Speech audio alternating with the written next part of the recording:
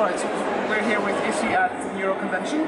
Issy, your spinal cord injury is what level? Yeah, I'm T11 complete. T11? Oh, if it's complete, we'll just find that out in a minute. Okay. So we're doing innervation diagnostic for Issy to see what kind of muscles are in fact innervated. A lot of the times with spinal cord injuries, it's hard to determine whether they are full or partial. And you do that with EMG. You can do it with needle EMG, obviously, at the neurologist's office. But if you're in rehab, you can do that with devices like Luna or Stella, where you'll actually work with surface electromyography to see what kind of activity are in the muscles. So we've connected most of the leg muscles that we see said that she could use. So quadriceps, abductors, we did calf and we did shin, and you'll be able to see how they react on EMG. So it's really important to start off active treatment with patients that can have muscular activity, and with EMG we're going to do that now. Let's start off with electrical diagnostics. Sorry. Not a problem. Okay, so the idea behind this is Issy can can be sitting down on the wheelchair. We can sit around on the chair as well. But what we're trying to do is determine the difference between full relaxation and full flexion of the muscle to see if there is a difference in electrical activity. If there is a difference that directly correlates to what Issy is doing, then we know that the muscle is innervated through her motor cortex. So motor cortex connected to the spinal cord connected to the muscle. If we detect it here, that means that the whole neural pathway is working, to some extent at least. So we can do it sitting down like this. For comfort, I'll be helping out here, and we have the electrode thingy there. So Issy, could you please try to lift your leg up with the knee? So relax. So if you look at strip, do you have leg as well? If you look at the leg, it's not really moving, and that's okay. But what we're trying to assess is whether the electrical activity in the quad is actually present. So the fact that there's no movement, we're going to be working on that. But we want to analyze the EMG. So we have, in full relaxation, it's roughly 1 microvolt plus minus half. So it's not that much. So I'm going to be asking Issy to flex, so to straighten out her leg, and we'll see if there's a difference with electromyography to determine whether innervation is present.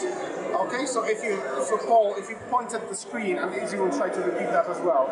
So we'll try extending in 3, 2, 1, and there you go. Hold it, and relax. There you go. So you've went up to 15 microvolts. Doesn't sound like very much, does it? It actually does. Okay. So if there was no difference, we would know. We usually start off with patients like yourself, which would have like 1 microvolt plus minus half of noise, and with the command of flexion, they'll do like half a microvolt, 1 microvolt, they may go into 3. It's really, well, it sounds like not a lot, but 15, that means that you're innervated in your quad. As easy as that. So I'm not saying that we know that you're going to be walking it, but it means that you have enough innervation to start actively working out with Luna, which we're going to be doing in just a moment. Alright, so that was easy with quad innervation diagnostics with Luna EMG. Alright, so we're with Issy here. And we diagnosed the quads and the abductors already, which both are innervated, so both generate response based on what Issy is doing. So whenever she tries to flex, they actually respond, and we can detect that on EMG. And we're doing now the cuff and the shin muscles that are here connected on the channels here and at the back. Here. So for those muscles, we will do the same thing. So if you will be so kind to try to lift your foot up. We'll try that first. 3, 2, 1, and go. Go. And relax. Right, and that's on the shin muscle, so that would be the white signal. Let's go again. So let's try to lift in 3, 2, 1, and go, go, go, go, go, go, go. All right. So that's an example of a muscle that is yet to be innervated. So what we usually do with patients like Issy suffering from spinal cord injury, most of the innervation will come back, starting from the top, and go more peripheral. So usually quads will start off first, quads, abductors, hamstrings, and then it goes down. So while we see innervation in the quad and the abductor already, to see innervation and the lower part of the leg, so hamstrings, so the shin and the cuff, we would suggest electrical stimulation first, and when we see progress, so more tingling, more blood flow, more innervation, we can start actively there. So now we have the whole leg diagnosed for innervation, and we can start to see what we can do actively with Luna for the exercises for the quads, hamstrings, and the abductors.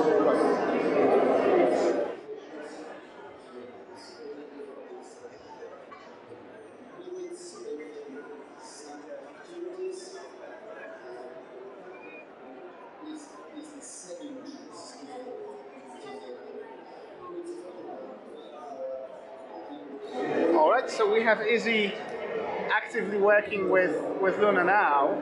So we have the lower limb extension connected to Issy's leg, and we're working with the quadriceps that we've diagnosed to be innervated as a trigger for the movement of Luna. So when Issy is going to flex the quadricep, her limb is going to be assisted, her knee rotation is going to be assisted by Luna to perform active exercises. But as long as Issy is relaxed, nothing is really happening. So it's not passive movement.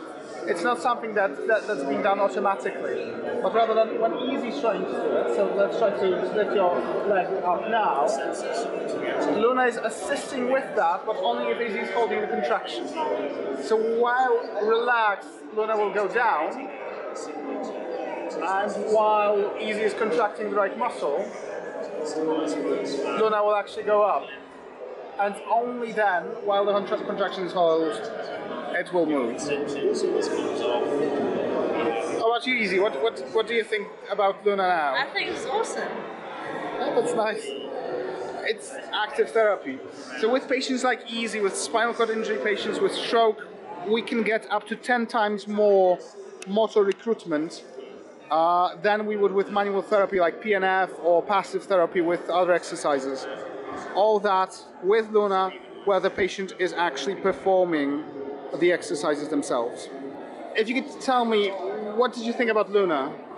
I was really surprised by Luna, and I knew I had some sort of flickers in my muscles in my leg, but I didn't realise that you could pick up on that so easily and assess like the strength and the potential within the muscle. I also thought it was really interesting to see how quickly I got tired in just doing that, the one motion with the quad, and trying to hold that deflection, if you like, trying to hold the intensity through the muscle. You know, I was like barely moving, 15 microvolts or something.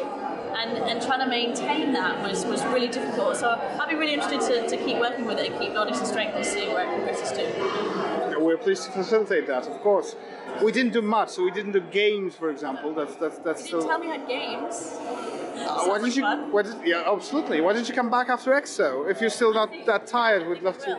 I definitely will. Yeah, I will. So, if you can compare, like a little bit, how you would work with, well, how is your experience working with Luna in comparison to other therapy that you're undergoing?